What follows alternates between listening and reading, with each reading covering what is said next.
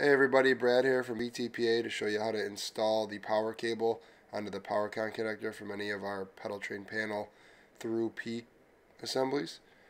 I have the panel installed here. If you need to know how to install the panel, you can see another video on our channel for that.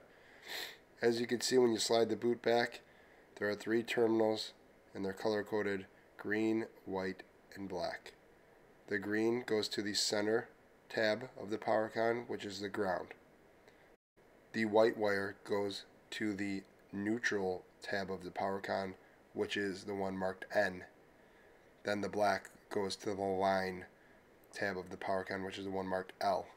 If you have a little bit trouble wiggling these on to the tabs of the PowerCON, you might need to use needle nose pliers. Just grab it by the red insulation jacket of the tabs and wiggle them on that way.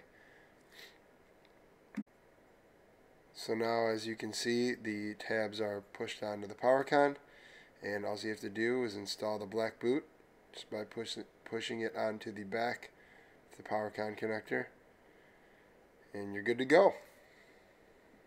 Thanks everyone for watching. Be sure to subscribe to our YouTube channel, and see you next time.